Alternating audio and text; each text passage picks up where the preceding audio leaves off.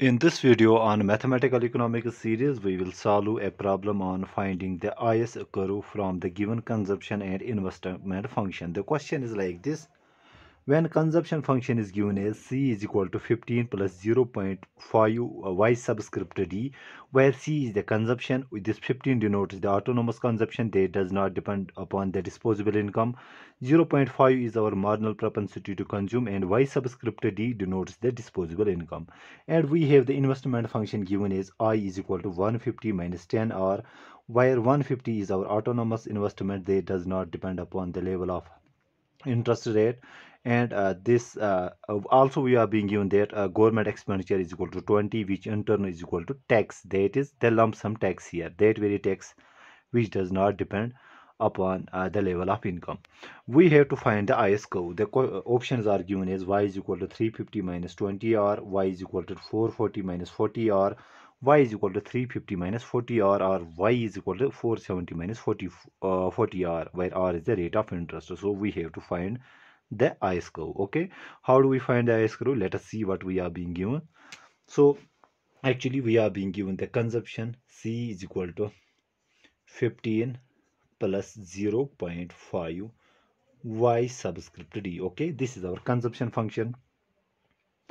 Now what is this y subscript d? Y subscript d denotes the disposable income, that is what is our total income, and when we subtract the taxes that are being subtracted from the income, we get the disposable income. Okay, here we can see this t is being given as 20.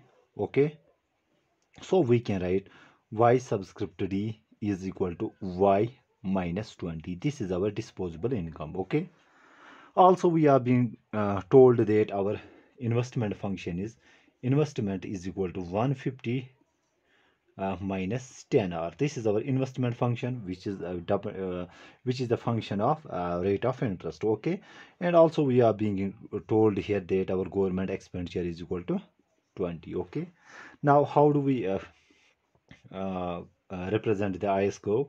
So IS curve we can find it by, that is we write y is equal to, that is our total GDP is equal to consumption expenditure plus investment expenditure. Okay, what is our consumption expenditure? That is being given here, that is 15 plus 0.5 y subscript d. Okay, plus investment is being given as 150 minus 10r. Okay, now we can write it like this. We have 15 plus 0.5 in place of y subscript d, that is our disposable income. This is equal to y minus 20. So I will write here y minus, I can also write t to make it simple for you. So y minus t gives us this disposable income. Also we have 150 minus 10r. Okay, now let's give the values here. So we have 15 plus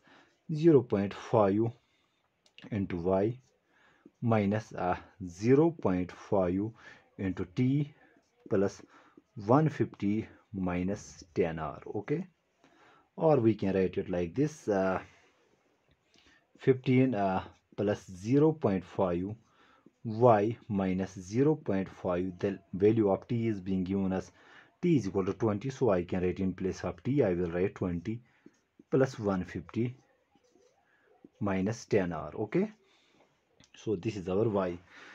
Now let's do some calculation here, and I hope I make the calculation right. We have 0.5 y. Now 0.5 means 1 half, so 1 half of 20 is 15. So I will write here 15 plus 150 minus 10r. Okay, if I just transpose this 0.5 to LHS, so we have y minus 0.5 is equal to, now we have 15. Am I doing it correctly? Is it 15? Yes, it is being given as 15. So this 15 and 15 will get cancelled. So we are left with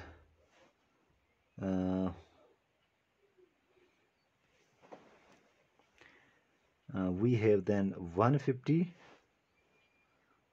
So let us see if I am doing it correctly. And 0.5 into 20, it comes out to be 10. Half of 20 is 10. So I made here the mistake. So 15 minus 10 comes out to be 5. I'm not sure whether I have done the calculation right or not. Yes, I have done the calculation right, but I forgot to add on the government expenditure variable here, which is 20 here. Okay, so we have this 20 here. So y is equal to consumption expenditure, investment expenditure, and government expenditure. So we have 20 here, 20 here, 20 here, and 20 here. Okay, now what is a 15 minus 10 is 5, and 5 plus 20 is 5 plus 20 is 25. 25 plus 150 is equal to 175. So we have 175 minus 10R. Okay, so I'm not good at calculation, so I hope I made the calculation right here.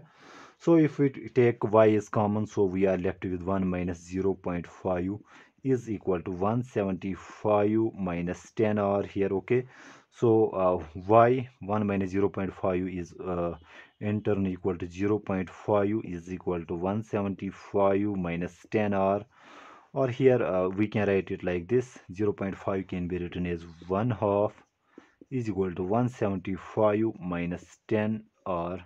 Okay, now if we transpose this term here, it will get divided to each of these terms. So we have y is equal to 175 upon 1 by 2 minus 10 upon 1 by 2 r. Okay, and this in turn is equal to, so this is, if we reciprocate it, it will get multiplied with 175. This comes out to be 2 5s are 10, 2 7s are 14, and 1 is 15.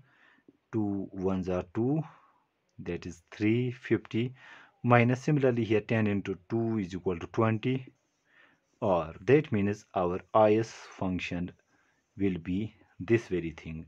Okay, and what exactly does this is function tell us? Let me draw the graph here. Okay, so we have a level of GDP or income here and rate of interest here, and here we can easily say see that income is the negative function of rate of interest, so our is function will be negative sloped, and this is curve denotes different combinations of rate of interest and level of income. Every point on the is curve shows us different combinations of rate of interest. Let us say we have R1, R2, R3, Y1, Y2, Y3. Okay, so every combination, this point denotes R1, Y1. Okay, similarly this point is R2, Y2. This is R3, Y3. Okay, so every point on the is curve shows different combinations of rate of interest and level of income where our savings is equal to investment. Okay, I hope I make myself clear in this video. Okay, actually we were being given a consumption function and investment function. Also we were being told that government expenditure is equal to 20, which is equal to T, that is the lump sum tax, because T does not depend upon the level of income. So we have the lump sum tax here.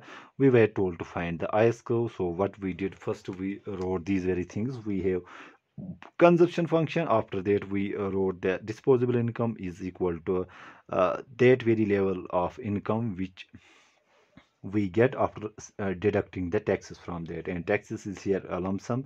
So we have y subscript d, that is disposable income is equal to y minus 20. Our investment function was given, government expenditure was also autonomous here, and it was 20.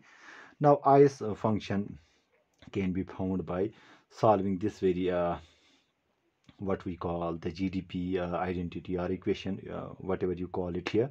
So y is equal to c plus I plus 20. I wrote it here 20. It is actually g first. Okay, so it is here g, and g in turn is equal to 20. Okay, that means our total GDP will be equal to the consumption expenditure, investment expenditure, and the government expenditure. Okay, So after solving this, we came to the conclusion that y is equal to 350 minus 20r, which is our typical IS curve. Okay, and on IS curve, what we have the different combinations of rate of interest and level of income, where our savings is equal to investment. Actually, I did not use the formal notation. First, we write the x-axis point, then y-axis point. So it should be like this: y1 r1. Okay, then we have y2 r2. Similarly, we have y3 r3. Okay, I'm just using the usual notation. Okay, I hope I make myself clear in this video. Thank you.